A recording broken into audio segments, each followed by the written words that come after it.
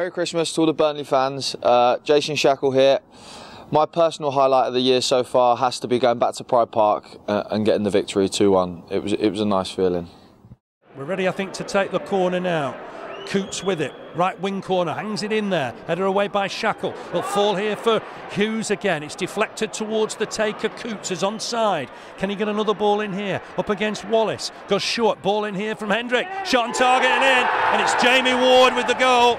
We've played 20 minutes. Jamie Ward with his 4th of the season, and that's just the start the Clarets didn't want.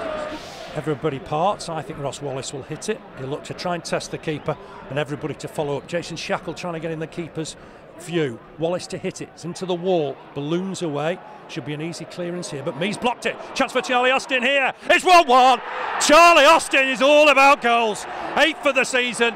Charlie Austin on the score sheet again, but Burnley are breaking forward with Ben Mee left-hand side. First foray forward for him for some time. Uses Chris McCann. Can he get a ball in here, Chris McCann? He can towards the far post. Ball from Austin!